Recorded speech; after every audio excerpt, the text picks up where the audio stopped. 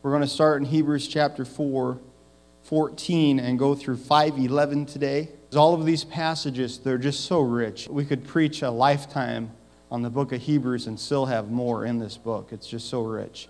But let's turn to there, if you have your Bible, Hebrews 4:14 through Hebrews 5:11. Again, I may not read the entire passage, but you have hopefully your Bible there so you can glance down over it and do some reading on your own. But let's start in verse 14. Seeing then we have a great high priest who has passed through the heavens, Jesus, the Son of God, let us hold fast our confession. For we do not have a high priest who cannot sympathize with our weaknesses, but was in all points tempted as we are, yet without sin. Let us therefore come boldly to the throne of grace, that we may obtain mercy and find grace to help in our time of need. Now, we saw last week that those words "seen then" are important, because the words "seen then" are tied to what came a few verses before, where it said that the Word of God is sharper than a two-edged sword. We really need the Word of God to have proper eyesight, don't we? Now, the Word of God will show us two things. First of all, it'll show us our true condition. Second of all, it'll show us God's true condition. And both of those are real important, aren't they? I'm not one of those guys that think the law is unimportant, but I am one of those guys that believes what the Bible says, that we're not under law. Amen? The law is important because the law shows us our true condition. And the law is important when used lawfully. Remember, we're told that the law was a schoolmaster that was to lead us to Christ. Now, if the law is used for that purpose, the law is good. But that doesn't mean I'm under the law, because what I'm under is Jesus. We talked earlier about how in the Old Testament there's only about 15 times approximately where God is called the Father. And in the New Testament, there's probably upwards of 200 times where God is called our Father. That's because we're in Christ. We're under Christ. We're not under the law. But the Word does help us to, first of all, see our true condition. How many of you know that if we look at ourselves, the way that we look apart from Christ, it doesn't look good.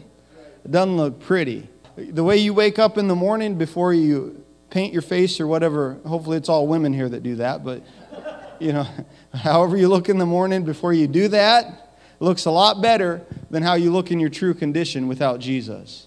But I'll tell you what, when you put on Jesus, you become beautiful. You become absolutely beautiful. I've had many times when I've been in a church service and the presence of God has come in. Usually it's during worship when people's hearts are open and they're praising the Lord. And you look around and just people look so beautiful. Have you ever noticed that? How beautiful people look when the glory of God is resting upon them? The Holy Spirit makes us look beautiful, doesn't He? And the Word of God is powerful. So the Word of God helps us see our true condition. And that's why sometimes it's not a conflicting report. There are many things I'll admit I don't understand about the Bible, but it's not a conflicting report to, on the one hand, say that I am a sinner saved by grace, because I am a sinner apart from grace. Amen? But it's also not a conflicting report, on the other hand, to say I'm a saint that's saved by grace, because my identity has changed. I don't identify anymore as a sinner. I identify as a saint because of the blood of Jesus. Do you see that? How those things sound different, but they're not, because the Word shows our true condition, and then the Word shows us God's true condition. And this is why seeing then that we have such a great high priest. When our eyes are open, we find out Jesus is a great high priest. You know what? The more our eyes are open to Jesus, the more we see what He's been doing for us. Would you agree with that? I mean, the more we see that He's been standing in the gap for us, loving us, interceding for us. You guys, I'm sure you all remember what it was like to be a child, or be a teenager especially, and you just don't see things like your parents see things, do you? Not one bit. That's just part of growing up. Matter of fact, the logic center of the brain doesn't develop until you're in your mid-20s to early 30s. So if you say, why do young people do so many illogical things? They really do, because that part of the brain isn't developed yet. And so did we. That's just part of growing up. That's just part of the physiology of growing up. There are things we don't understand. But if we're growing up in Christ, if we're growing up in Jesus, There ought to be things that we understand better today than we understood them 20 years ago. Amen? Would you agree with that? Seeing then, the Word helps us to understand God's true condition. The closer we grow to Christ, the more we see who God is, the more we understand Him, the more we're able to see then that we have a great high priest. I've had many encounters with people that I've just flat out misjudged because maybe their mannerisms were like someone that I knew before that had the same mannerisms, or they had a similar look to someone that I knew before that had that look and didn't have very good character. You know what I'm talking about? And then you begin to get to know that person and you start to feel convicted. I was completely wrong. That person, he may look like the guy I used to know, but his character is completely different than the guy. You know what I'm talking about? When you get to know a person and discover their character. Have you also noticed how the source of who says something matters? You know what I'm talking about.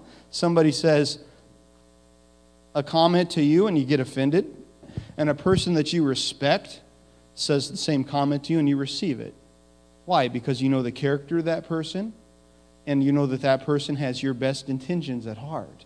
Seeing then that we have such a great high priest. The Word allows us to see our true condition. It allows us to see the true condition of Jesus. And it allows us to understand that we have a great high priest. He's on our side.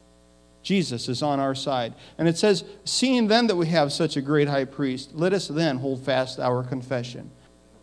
But seeing then that we have a great high priest. It's going to look like I'm leaving out a big chunk by skipping the verse about coming boldly before the throne, but we spent a long time on that last week. If you want to hear that, get the CD from last week and fast forward to that part. First of all, the fact is that Jesus has passed through the heavens, and therefore we're exhorted to hold fast. What does that mean? Why are we told to hold fast our confession? Because Jesus passed through the heavens. Well, there are many things we could say about that, but let me say that one of the main reasons that we should hold fast our confession because Jesus has passed through the heavens is because we now have a human representative there. We now have someone that can sympathize with us in our weaknesses, in our sins, in our struggles, in our difficulties. He's sympathetic to our cause. We have a human representative. And not only is he our intercessor before the throne, he's the very king that we're told that God is going to put all things under his feet. God himself chose who our representative was going to be. But because God is such a loving Father, he gave us a human representative in the person of Jesus who has passed through the heavens. That means we've got someone who understands. Can you say amen to that?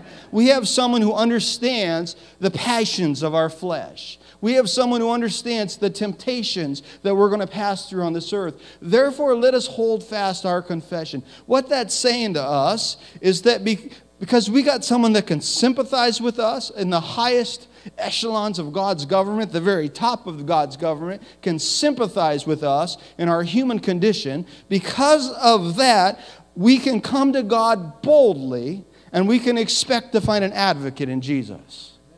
We got an advocate. God is on our side. Now, he didn't give the angels a representative. And if someday they find out that there are little Martian men living under the surface, he didn't give the Martians a representative. He gave humanity a representative in the highest courts of God. And not only is he the King eternal, but he's also an interceder that's standing in the gap on our behalf. He's sympathetic to us. So we should come boldly before the throne. I'm not going back to that verse, but this is kind of tied to that. Because Jesus has ascended and gone through the heavens, let us hold fast our confession. Well, what does that mean to you and me? Let me illustrate it this way. If you're hanging off a cliff and you're looking down at all of the death and the destruction. Now, physically, we're talking about a cliff that you could be dropped off of, but let's spiritualize it. And you're looking down at all of the temptations, all of the worldliness, all of the things. And not just that, but the sickness, the disease, eternal death, error, doctrinal error, even alcoholism and drug abuse and sexual immorality. And you're looking down at all these things. But when you look up, you see that there's somebody holding your hand on that cliff. And he's trying to pull you up. Now, it's good to know that that person's on your side, isn't it? That when you know that the hand you're holding on to is on your side, let me ask you this question. In all of the difficulty, struggle, and dangers, would that make you hold that hand less or hold that hand more? We'd hold on all the tighter, wouldn't we? Pull me up, Jesus. Get me up out of this stuff. We wouldn't loosen our grip just because there's difficulty. We would tighten that grip because you understand, you care about me, you're on my side, you're there to lift me up. See, Jesus is there to lift us up to heavenly places in Him. Can you say amen to that? He understands. Since He's passed through, since we got a representative in the highest level of God's courts, and He's holding our hand, pulling us up, let us hold all the more fast our confession. Well, let's get practical about that. I'm going to go back last week, and I'm going to pick on Larry one more time. Sorry, Larry. You're just a good target, all right? You can correct me if I'm wrong. You were talking about how you came off of drugs and you'd wake up with the shakes and so forth. And I've heard other people with that testimony. But you wake up with the shakes and with that strong impulse. Now, our human tendency is to say, God, I can't make it. I can't get through this. I can't go on another night like this. But when you're in the difficulty, if you understand that God is on your side, what that'll do is it'll make you hold tighter to the hand of Jesus. You were talking about the Rich Mullins video, which I haven't seen the movie yet, but we were blessed to see one of Rich Mullins' last concerts that he ever did before he died in that car accident. He sang the song, Hold Me Jesus, I'm shaking like a leaf. He was talking about that, his struggle as a believer, yet with addiction. And yet he was struggling with that. And I remember in that concert when we all started to praise the Lord because the Spirit of God came in and the Spirit was moving. And he wasn't a, quote, Pentecostal. He was a Nazarene. Okay? And you could tell that he was struggling because everyone was raising their hands and they were singing out. And he felt overwhelmed. And I found out later, after that it was because he felt his own inadequacy. How could God be using me to lead these people in worship? If they only knew my struggles, but see, that doesn't make us hold less to the hand of Jesus. It ought to make us hold tighter because He's on our side. He understands. He didn't sin. He was without sin, we're going to see as we go through this passage. But yet, He's on our side. Friends, when we begin to see God as He really is, it makes us hold fast our confession. It makes us hold tighter to the hand of Jesus. And then we're exhorted there also in that verse to come boldly before the throne. As I've said, I'm not recovering that ground, but let me just say this. If you know that Jesus is interceding for you and He's on your side, will you come more boldly before the throne or more sheepishly before the throne? Boldly, because He's there to help you. He's on your side. He's our deliverance. But we got to see Him as He really is. And the way we see that way is through the Word. Well, let's look at verses 1 through 10 of chapter 5. And we're going to see here that there's going to be a contrast drawn between an earthly high priest and a heavenly high priest. Both are called by God, but Jesus is uniquely qualified to be the high priest of God. How many of you know it's good not just to have someone that can sympathize with you, but he's qualified? Isn't that good? He's qualified. God didn't get second best here. He sent His best. God called and enlisted the best to be our advocate, to be our high priest. We'll start in verse 1 of chapter 5. For every high priest taken from among men is appointed for men in things pertaining to God, that he may offer both gifts and sacrifices for sins. He can have compassion on those who are ignorant and going astray, since he himself is also subject to weakness. Because of this, he is required, as for the people, so also for himself, to offer sacrifices for sin. And no man takes this honor on himself, but he who is called by God, just as Aaron was. Now we got to stop there, because this is talking about earthly high priest. This is talking about people. This is not talking about Jesus in these first 4 verses. We see the grace of God at work, even in the Old Testament. Before Jesus came in the flesh, before Jesus died, was resurrected, and ascended to the right hand of the Father, before all that happened, God still gave us a human representative to come before His presence. But the way that it worked was the priests were called from the tribe of Levi, and then there was one high priest each year that was called to go make sacrifice for sins. And he had to make sacrifice for his own sins, because how many of you know even the best wasn't perfect? And then he would go after he made sacrifice for his sins, and he would make sacrifice for all the people. So God was still graciously giving us a human representative, but it just wasn't the best yet. The best was yet to come. Those that were out of the line of Aaron, they were called of God, but they just weren't yet the best that was to come. Now, let's just go on a little bit. Jesus is qualified as the high priest because he was called of the Father. There's so many things I can say about the first four verses. Speaking of the priest of Aaron, I'm not going to do that at this time, other than to acknowledge that they were from the tribe of Levi. There was still a human representative, but the best was yet to come. Now look at verse number 5, speaking of Jesus. So Christ also did not glorify himself to become high priest. But it was he who said to him, "You are my son, today I have begotten you." As he also says in another place, "You are a priest forever, according to the order of Melchizedek." Now, we're going to come back to that in about a week or two and talk about Melchizedek, because that's going to take some time.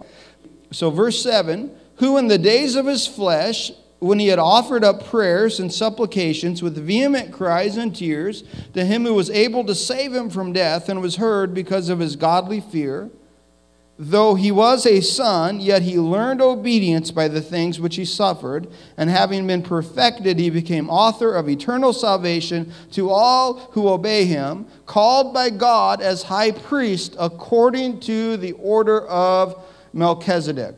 We see here that Jesus was qualified more than the priesthood of Aaron was. And what we see here is that we're told that no man takes this honor upon himself, but he is called of God.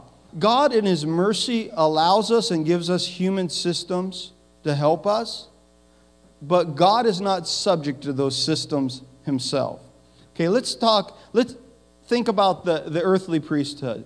The priest of Aaron, those that were from the tribe of Levi. Do you think any of them ever probably campaigned to be the high priest? Or to be in the upper echelon? I'm pretty sure they did, because human nature hasn't changed the last time I checked. Well, do people campaign in the church today to be the pastor of the biggest church sometimes? Or to be on a certain board, or to be a certain type of leader? Some do that, don't they? And some of them are actually qualified because they have what it takes. Not everybody could do it. Our current president, and this is not political this morning, I'm only illustrating, I hope you understand that. I probably would struggle to find even one thing that he's done that I would agree with, just being honest. Yet, if I'm also honest, he's probably doing his job better than I would do his job. I think I could do his job better, but if I really could do his job better, then I would probably have his job. I mean, honestly, think about it. We say, well, I could govern better than him. Well, probably, but there's a lot more to being president than just governing. It starts with getting elected. So he must have been pretty good at that, or else he wouldn't be there. Are you following me here? In human systems, they're not bad. I believe that democracy is the best system that we can have apart from the kingdom of Christ. The kingdom of Christ is better. Amen? But as long as flawed men are sitting on the throne, then democracy is the best, because we can get rid of some of them. All right? Get them out of the way and without having outright war or something. You know, you can elect, you can vote when it works right. I know the system doesn't always work right. This isn't political. I'm not getting into all that today. My whole point being that human systems are good, but they can be manipulated. But God is not subject to human systems. That's why we see here that Jesus was called as a high priest out of the order of Melchizedek. No one could ever say that Jesus was just good at manipulating the people, so he became the high priest. because Jesus wasn't even qualified according to the earthly system. He wasn't even from the tribe of Levi. He was from the tribe of Judah. Jesus is the Lion of the tribe of Judah. So what God did, God allowed out of His grace this earthly system, which was the best thing going at the time. Let me tell you, if I lived in the Old Testament, I would be Jewish by choice. Because you could be a proselyte Jew. Let me tell you, it was the best thing going at the time. And I would be that. But thank God that I didn't live then. Thank God that He ordained this day for me and that I can be a Christian. Amen? Saved by the blood of Jesus. But Jesus didn't rise through the ranks of the earthly system. The earthly system would have never recognized or acknowledged Jesus, as good as the earthly system was for its day. God had another order, and it's called the order of Melchizedek. Now, we really just don't have time to get into what all that means this morning, but if you remember, Melchizedek, it says he was without father or mother. What that's saying is we don't know his father or mother. Melchizedek, the man, had to have a father and mother, but we don't know his father and mother. They're unknown. And yet Melchizedek was a man that Abraham came and made sacrifices to and gave offerings to. We're going to get into this a little more detail in a couple weeks.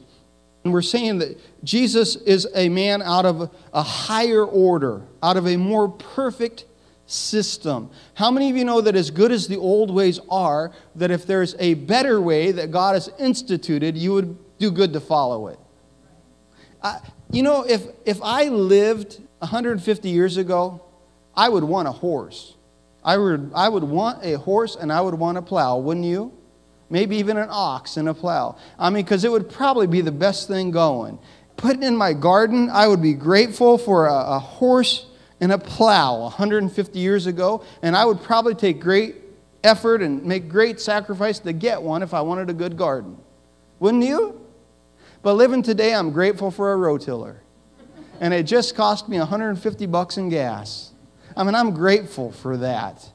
You see, it doesn't mean the horse and the plow was bad, but it means that something better has come along. It doesn't negate the fact that the horse and the plow was good for its day. The same principles of gardening are going to exist then as exist now, but something better has come.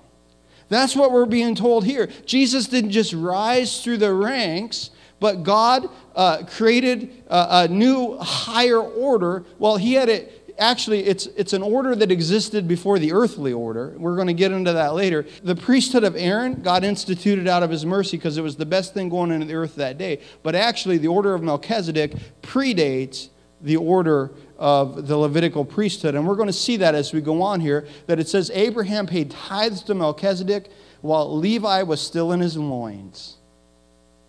You see, the way of Jesus was from the foundations of the world. God always had this plan to redeem us and to make a better way. But until the fullness of that day came, in His mercy, He gave us the best thing the earth had to offer.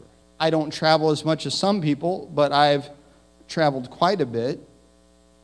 I still feel like America's the best thing the earth has to offer at the moment. So I'm glad to live in America with all of its problems, with all of its difficulties. It's still the best thing the earth has to offer. But how many of you know that when the heavenly kingdom comes, I'm going to put off America like an old sackcloth, like an old rag, and I'm not going to look back. And when Jesus' rule and reign and kingdom is established completely upon the earth, I'm going to wholeheartedly serve Jesus, and I'm never going to give one more thought to who's going to be president. Because something better is coming. It doesn't negate that right now America's the best thing, in my opinion, that we have going. It doesn't negate that. But when something better comes along, especially when it's something that has existed before what we have here and now, we need to recognize that. So Jesus is qualified because He was called of the Father. Before the foundations of the earth, He was called. Open Bible is going to be putting out a curriculum that looks fabulous about the call of God. They're returning to some principle value type things that they feel like we need in this day and hour. And it just looks fabulous. And the call of God. We don't talk about the call of God very much anymore, do we? That's what this passage is talking about, the call of God. All of humanity could overlook you. The whole system could overlook you. But if God calls you and you say yes to God, something powerful can happen. All of these guys. Jesus would have never been accepted by the Levitical priesthood. Peter would have never been accepted. Paul was accepted, but then he was rejected when he came to faith in Christ, right? God has this way of finding the people that fall between the cracks. We had a speaker at National Convention from Chicago. His last name is De Jesus. You might have seen him on 700 Club and some of those things. But he's a pastor that he was declared by Time Magazine to be one of the 100 most influential people on the earth. A pastor. He's an Assembly of God pastor. The Lord has really used him to bring a lot of change in Chicago. And he was talking about how it's just a God thing that God has given him that influence, because he certainly don't have the background for it. He was a drug guy, a gang guy, all that type of stuff. When he was a youth, he didn't have an earthly father. They had rejected him and all this stuff. I don't want to go through his whole story, but he gets saved in a little Pentecostal church. But he stays in that church for about 20 years. He just serves as like assistant pastor and various things like that. And then one day, the call comes, and they ask him, would you please be the pastor? And he said, okay, I'll be the pastor. And God used him in that church that was stagnant for years.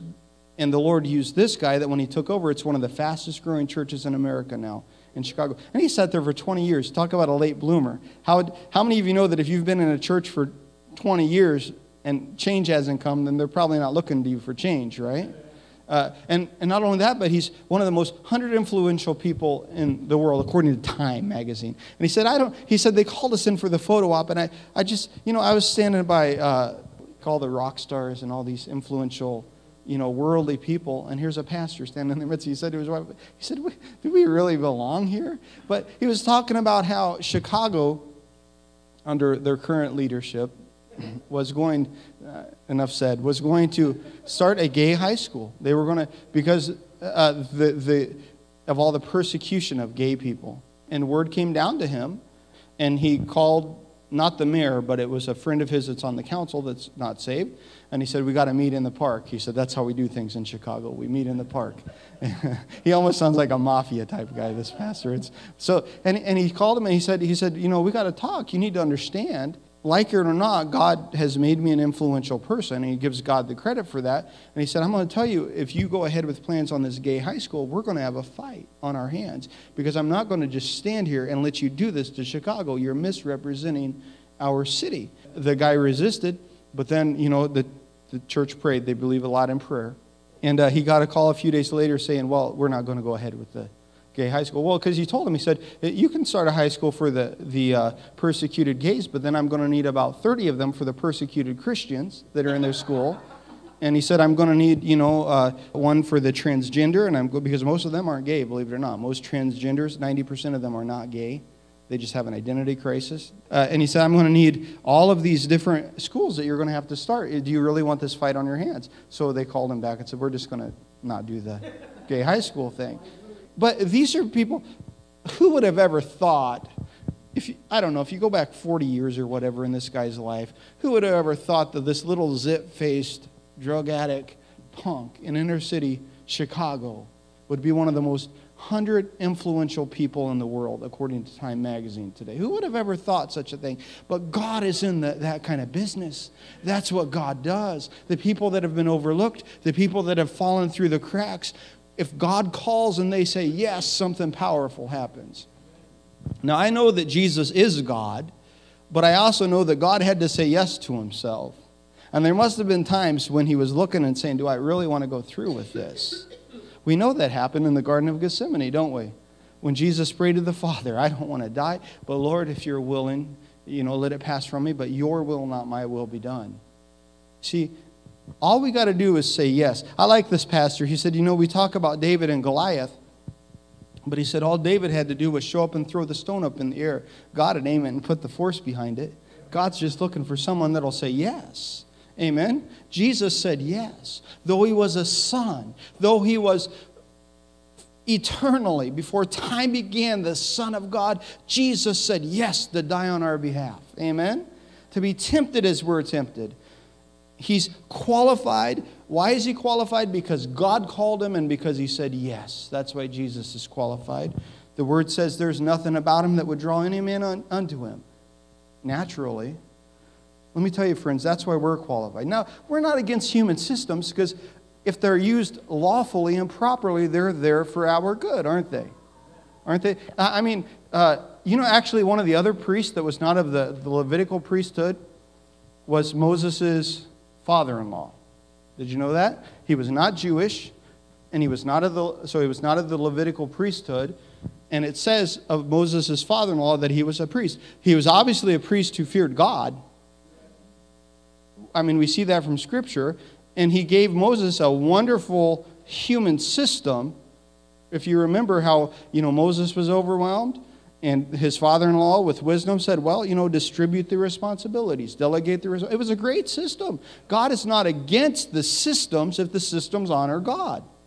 And if God tells us here at Ithaca Open Bible, institute such and such system, if that helps reach people for Jesus, praise God. If it's used lawfully, it's a good thing. But let us never forget that God always has the final word. And what it comes down to is the call of God. Did God say do it? And when he said do it, did we say yes to it? Because we could have, Saddleback, or Joel Osteen's system, or whatever, big church we want to have system here, and it could be working on our behalf. But if God says do something and somebody just down the road says yes, God will raise that person up to do it, because it's the call of God that matters most of all. Jesus was called of God, and he said yes to the Heavenly Father. Therefore, he was a priest in the order of Melchizedek, which again we'll come back and speak to that later. He was qualified because of that call. He was qualified, we're told here in verse 7, because of his godly fear or godly reverence. Could you agree that godly fear and reverence is missing from much of the church today? A lot of people can speak real good, and they can wear their dirty jeans and look real contemporary and spike their hair. Nothing wrong with that. But godly fear is missing. I understand how quick this could descend into unnecessary criticism, so I don't want to get stuck here very long. But I think if any of us have visited very many churches, we've been to a few where the whole worship service had nothing to do with Jesus. It was just inspirational music. You know what I'm talking about? And a very inspirational message, but really there was nothing life-changing in the message, even though the message was inspirational. But we're told here that what qualified Jesus, we saw that God called him, and Jesus said yes. Now we see that his godly fear and reverence qualified him. How many of you know that godly fear and reverence is important? God is our buddy, God is our partner, God is our friend. He's all these things we can see in Scripture. He's our brother, he's all these things. But there are times when we need to learn to recognize godly reverence. That's a lot of what's going to be happening in the tribulation. Revelation 4 through the end of the book of Revelation, Jesus' takeover, physical takeover of the kingdoms of this earth. What a lot of that is going to be about is not who has the best worship service. It's going to be about godly reverence. Do you really fear God? And if you fear him, are you ready to fear him with your life? We had a powerful speaker at one of the sessions. I don't remember the guy's name, but man, it was powerful. And God convicted me. He was talking about the importance of a clean life. And on Father's Day today, this illustration works well, I think. He said, and I'm going to give you something that is going to help you live a more clean life with your spouse. Are you ready for this? And so we're all listening. What is it? He said, do you have the revelation that you're a son of God? That's real good to know, isn't it? That we're a son of God? That we're not just some servant, we're a son of God? He said, that's good, but now there's a deeper side to that revelation. Do you also realize that God's not just your father, he's your father-in-law? And now, he was talking to men when he said this, and I just felt the Holy Ghost work all through me. Interesting, my father-in-law is here today, but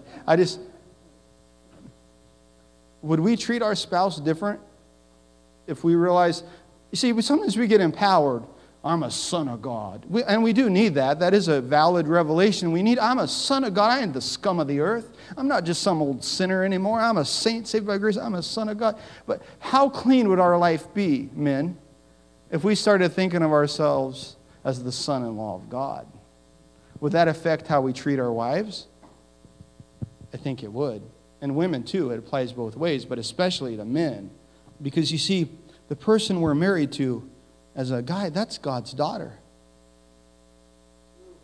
Are we going to mistreat God's daughter and then walk up to God and ask him to bless us? I mean, could you imagine?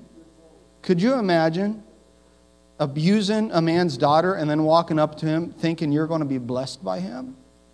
Get the revelation of sonship, yes, but also realize that God's our father-in-law. And you guys ought to feel convicted. I still am getting the Holy Ghost goosebumps just repeating it to you. And I made a renewed commitment to the Lord.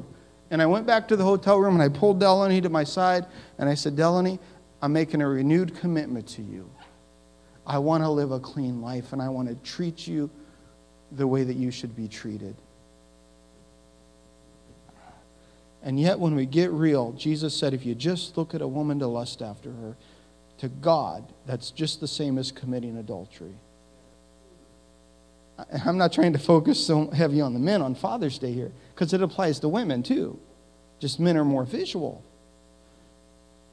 And I said, Lord, I want to make a renewed commitment to live a clean life. And I said to Delaney, I need your help to do that.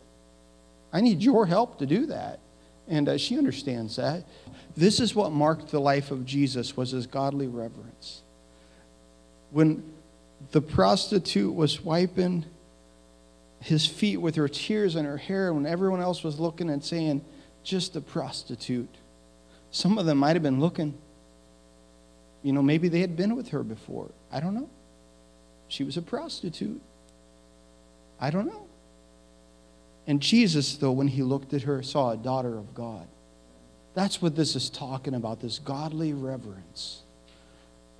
It wasn't just when he was in church.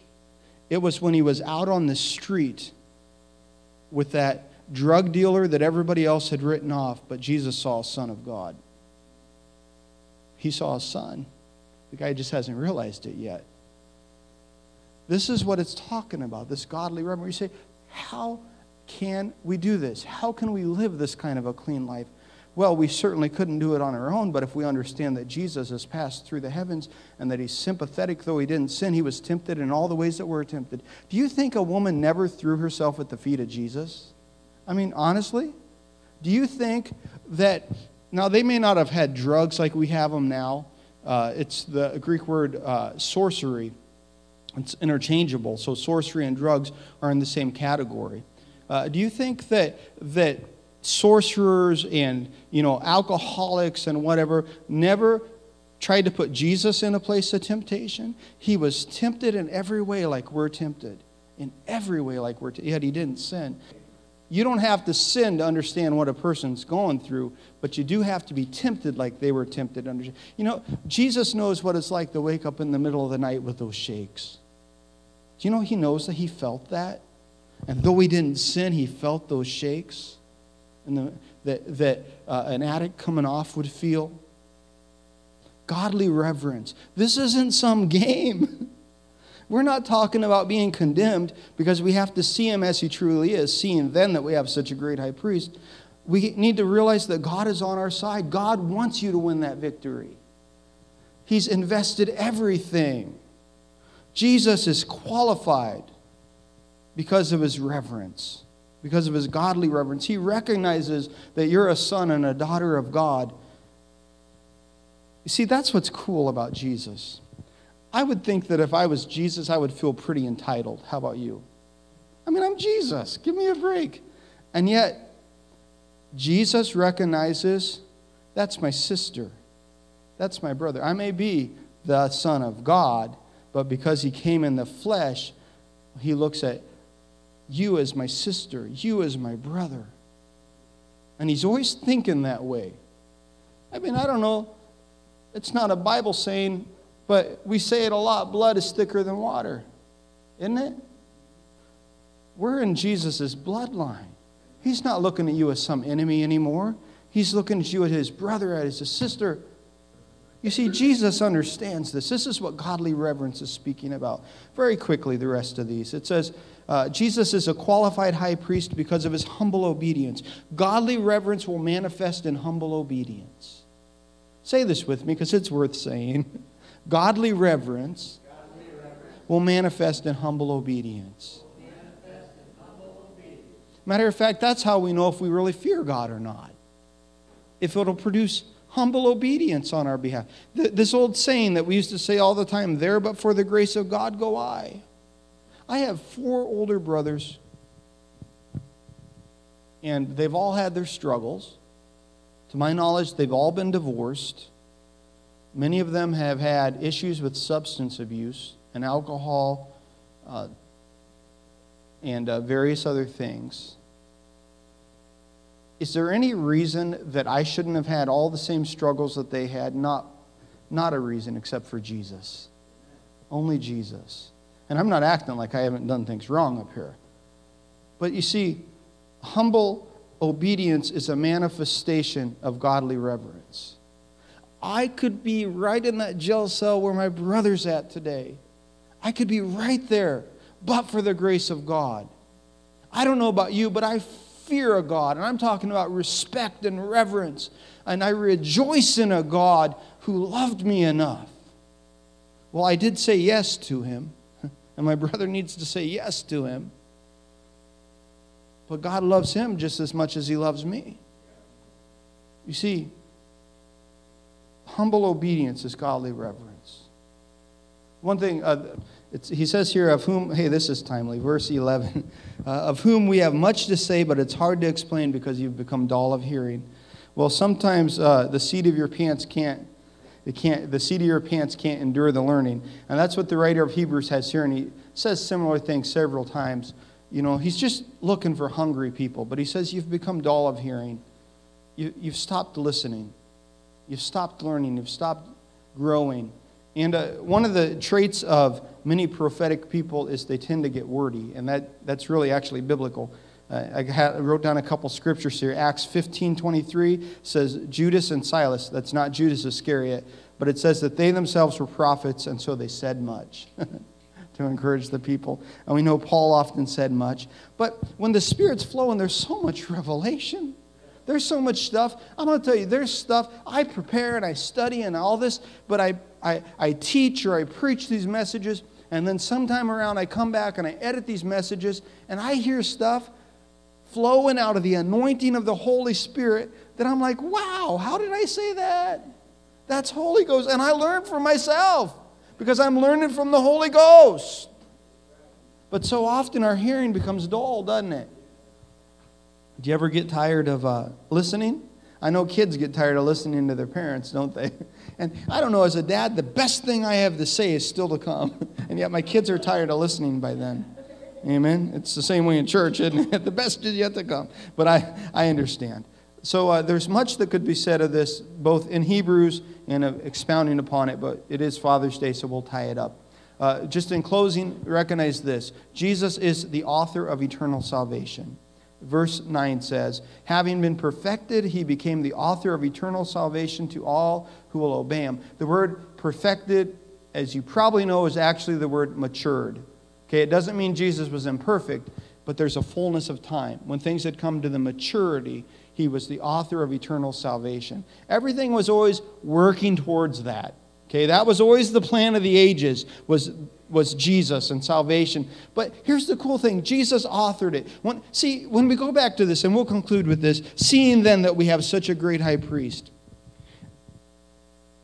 When you realize that Jesus was the author of this thing, how many of you know that a plan is much better when you put your own skin into it?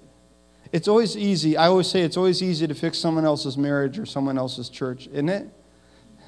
We went to a church on vacation, closing illustration here. We went to a church on vacation. It was very good worship. The preaching was very good, but the setup was just so disorderly. I don't want to mention it here, but it's the one I told you I was going to go to. It was just total unwelcoming because of the setup.